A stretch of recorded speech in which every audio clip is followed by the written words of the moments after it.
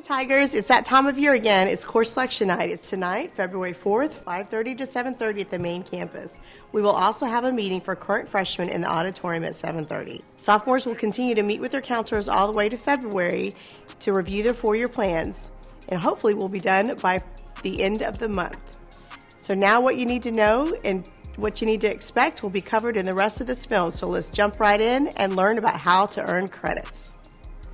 Let's talk about earning credits. You must have a 70% or higher and good attendance both semesters. If you fail the first semester with, let's say, a 65, you must at least make a 75 for the year to earn the credit. But if you fail the spring semester, you have to retake the semester again the following year or in summer school. To attend summer school, you must pay a tuition. You will only earn back one credit during that time in summer school. Jumping right into endorsements, our school has 5 endorsements: the arts and humanities, business and industry, the public services, STEM, and the multidisciplinary studies endorsement. Whichever endorsement you choose to study will end up on your transcript once you graduate.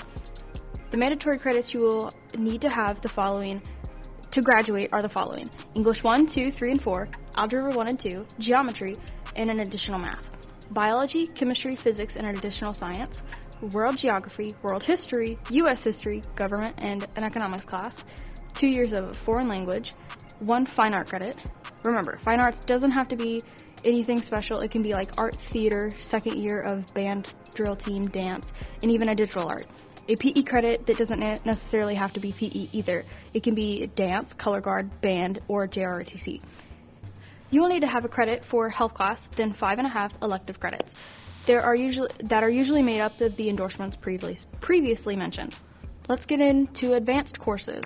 If you're planning on taking honors, pre-AP, AP, or dual credit classes, there are some things you need to know first.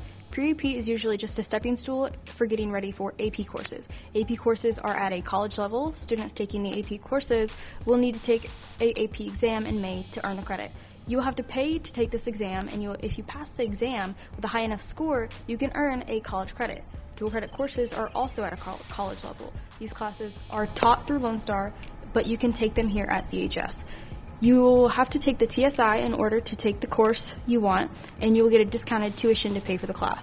Students can also use their PSAT score if they meet the mark. If they pass the class, they will earn the credit for your Lone Star course taken and a CHS credit. Here are some things to know about performance acknowledgments.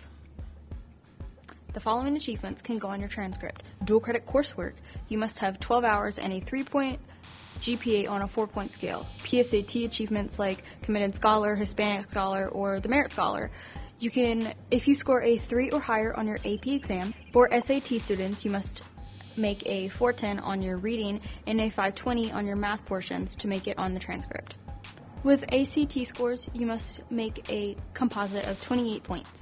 For more performance acknowledgments, students can be recognized for earning a business and industry certification, along with reaching these achievements for being bilingual, making an 80 or higher on all 4 English courses.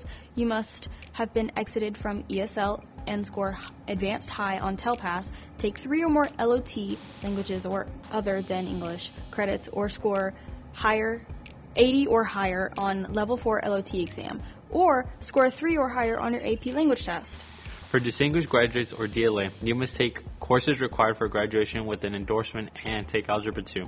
Required to use the top 10% rule. The top 10% rule means automatic acceptance to state schools, except University of Texas, who change their percentage acceptance rate every year. The level of the course you take or are planning to take determines the grade point scale you will be on.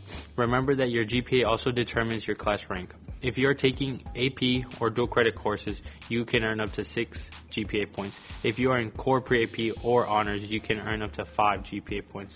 Then level classes can earn up to 4 GPA points. 7-period class load sophomores and juniors can use their elective spots to take foreign language, health, fine art, or a PE credit. You can also use those spots for band, athletics, debate, orchestra, etc. Juniors, remember you must have a credit for English, 3 dual credit to take English 4 dual credit. Seniors can use elective slots to take non-credit courses like Office Aid, Late Arrival, and Early Release. Seniors must have at least 5 scheduled classes and can spend the other periods on early release, double early release, or late arrival.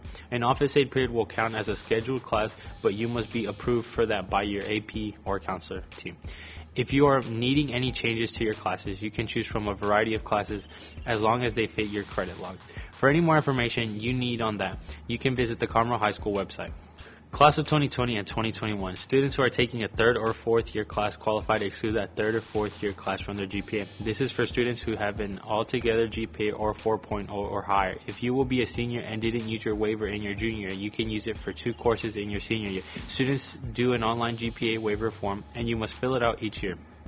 The course will still count as a credit, just not in your GPA. Remember, this form is online. Just go to your counselor's course selection site and fill it out. Ms. Joyner is in charge of these, so see her if you have any questions. This is not the same as a UIL waiver.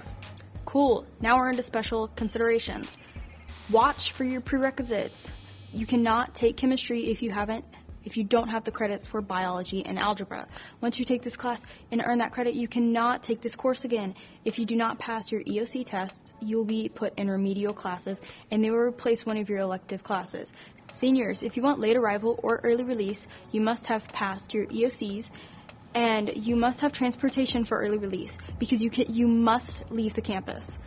Also, seniors, if you want to be an office aide, you must request it and have it approved, and you must pass your EOC. Let's talk about added new courses. There is a new Spanish 4 dual credit. You will need to do the following procedures, like taking Spanish 1, 2, and 3 to be able to take Spanish 4 dual credit. Then you will need to take a placement test as well.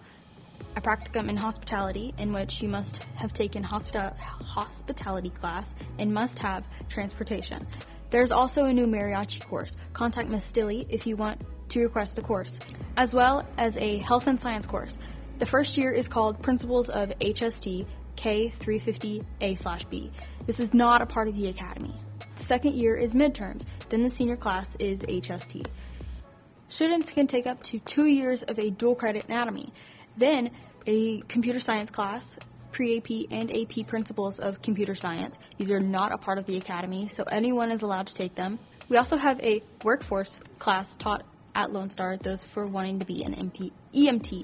Finally, we have added a marketing class for next year, Principles of Marketing, Sports and Entertainment Marketing, which is just a 1 semester course.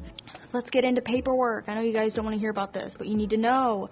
For you to be in special courses such as any sport, band, drill team, cheer, or to be a trainer, you must have a physical on file. Those who do not turn in their physical will be placed in PE. There will be tryouts or auditions to determine if you make the team. If you do not make the team, you will be removed. Also, make sure to keep an eye out for summer camps. We all know band's summer camp is brutal, but you're going to the camp makes it more likely that you will get a guaranteed spot on the team. Lots of CTE classes fill up more quickly and require applications, so listen for those announcements. CTE course numbers all start with K. Dual credit courses require testing, a blue form, and money. If you do not have that, then you will be removed no matter what. So to end it off, here are the most important things that you need to turn in. It's best to always turn in applications that get sent to you for CTE courses and any paperwork. Today you're going to turn in your pink sheet of paper and you'll keep the white one.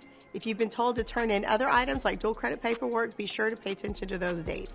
If you need a parent signature like for AP, dual credit, or pre-AP courses, please make sure you take care of that. So stay on top of your game. Don't slack off on turning things in. If you have any questions, make sure you check out our website, or you can see or email your counselor to make appointments. Just ask us, and if that doesn't work out, then you can check the program of studies online. Okay, Tigers, remember, stay on top of your dates and your deadlines, and we'll be meeting for course selection night tonight, February 4th, 5:30, 7:30, here at the main campus. Come see us and make some final decisions for your high school courses. We hope to see you there.